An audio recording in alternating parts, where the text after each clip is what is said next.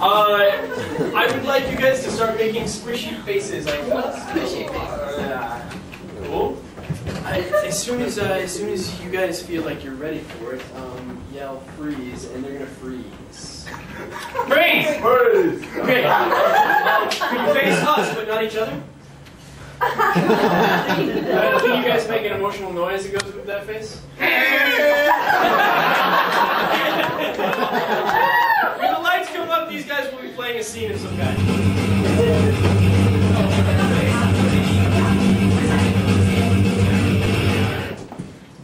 So, boy, came back into my backyard to fetch your ball. Make a noise. Sorry, Miss Wilson. I hit it really hard and it flew over the house and I had to come back and get it. Struggle against your bindings. Did you have to tie me so tight? Yes, I did. I know many of your boys your age are coming to my backyard in these 50 years I've been living here. And you see, the tighter I tie them, the more they stay still. I do admit it does keep me very, very still. It's very hard to move. Look, I don't appreciate these things flying on my begonias.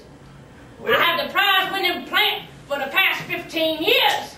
And when this falls on the plant, it kills it. Well, sir, it was not my intention to destroy your prize-winning begonias. But I would like to make it up to you by perhaps weeding your garden. Step closer to him, step closer. Oh, you think I trust you to weed my garden, boy? Yes. You think I trust you with that? You have very interesting breath, sir. That's from my onion diet. I can tell that it is working because that is all I can smell. Well, good, because it's part of your punishment. Breathe on him. Hey. You smell a lot like a buffet at Mr. Gaddy's. I'll take that as a compliment. Rub the ball on his chest. Now look, I don't want you to be weeding my garden. I can do that myself. But I do have something else you can do for me. Oh, I can't wait to hear what that might be. I would like you to be my new boy slave. Ever since the South went down, however many 100 years ago, my family has lost all their manservants. See what I'm saying? Cut his shirt off of him. Let me get out my scissors.